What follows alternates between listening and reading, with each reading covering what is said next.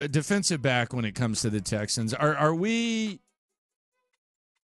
in a situation where the secondary should be more of a concern than it is? Because I don't know about you. I tend to dabble in a lot of Texans talk. It's the majority of my life between this and the stream and all that.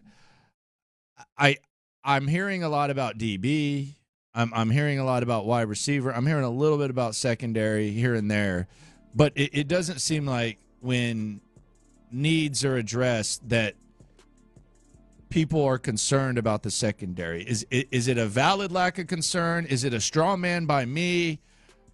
Where do you sit on the need for the Texans to add players in the secondary? Yeah, so I'm going to just speak for myself here on this. I feel like I've overlooked it, and that's why I even brought it up. I have too. Because I feel like I've done the thing of, hey, I do believe that Jimmy Ward is still a good football player if he's healthy, and I'm kind of assuming health. That might be a little tricky given his age and injury history, but I'm doing that for whatever reason. That could be some hope trafficking on my part, so I'm trying to guard against it or at least poke some holes in my thinking there. So I feel like I'm doing that there with Jimmy Ward. Jalen Petrie, we have seen be a good football player at times before. I know he had a down year, but want to think the best of Jalen Petrie. Okay. Jalen Petrie comeback season, all of that kind of stuff. All right. Like, in my mind, they're fine at safety. They might not be. You know, like we had the conversation when all those safeties got released for the cap casualties, right? And all of these all-pro safeties are on the market, and it's like, yo. Some of them still are. And some of them still are. The Texans should go get those guys. And I felt that at the time. That feeling has kind of died down a little bit, and I'm not exactly sure why, because nothing's changed. The logic from that time, it still applies. And for whatever reason, I have not kept that same energy. So I'm poking some holes in my thinking here. I feel like I've overlooked safety. Then you go to corner, all right?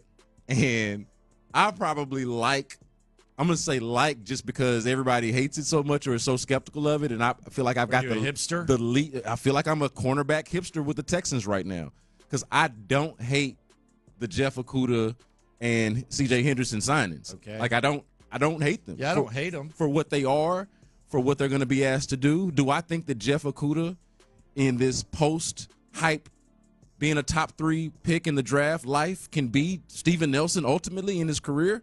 I don't see why not. Yeah. But should I assume that? Am I taking that for granted? I think so. This is why I think you and me, and again, I'm not separating myself from you, but I think you, me, and I think if a lot of people are honest with themselves, loopholes, shout out to the loopholes. If you listen, you are one. I think that you say what they are, what Jeff Okudah and C.J. Henderson are. And in a perfect world, they're your number 2 corner. You're putting them on an island like you did Steven Nelson. You're asking them to lock up the number 2 receiver. And hopefully they perform as well as Nelson did, although Nelson kind of ran out of gas last year. But it's almost like perhaps your most elite talent is becoming slightly overrated in Derek Stingley. Yeah. And I'm not saying that Derek Stingley, when he's on the field, isn't a baller. And there aren't too many corners that I think are capable of performing as well as Derek Stingley when he's on the field.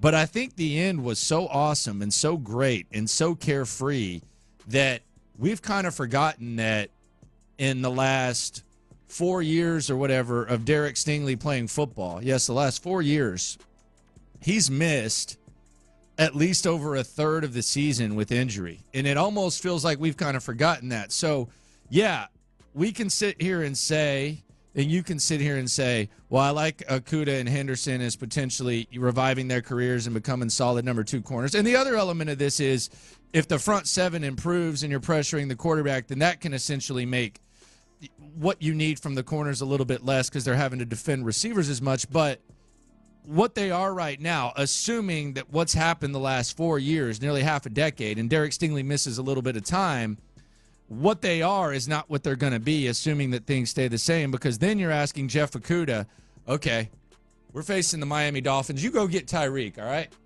Jeff, you go get Tyreek. Henderson, Desmond King, which one of y'all wants Jalen Waddle?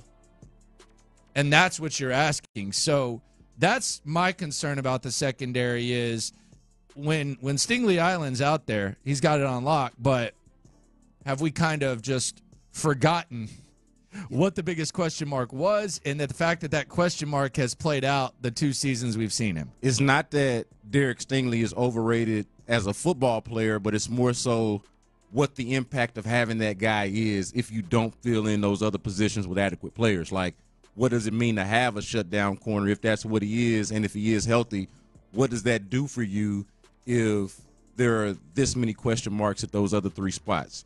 And the reality of it is 3 of your 4 primary, and I know you got nickel corner to throw in there, but you think about the 2 corner and 2 safety spots traditionally, it's like, yo, we've got questions about 3 of the 4 of them, and then the 4th, the one that we've got the least amount of questions about, has an extensive injury history.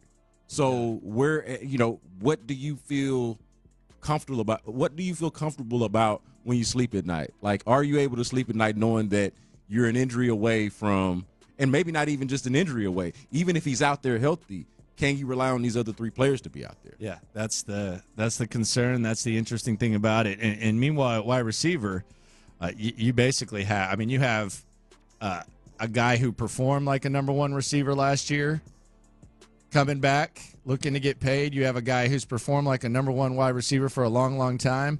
And then you have a guy who, hell, he performed like a number 1 receiver before he went down. So at wide receiver, it's a little bit different. It's a matter of making it work. At corner, a little bit different. And I do wonder if, maybe it's a little bit more of a need than perhaps we are anticipating. And I think it's why it is spots to watch in the draft. Safety, corner, these are spots that we might be overlooking. And when we talk about supply and demand, I think there'll be some players available for them in that area. So we definitely should be giving it a little bit more of an eye.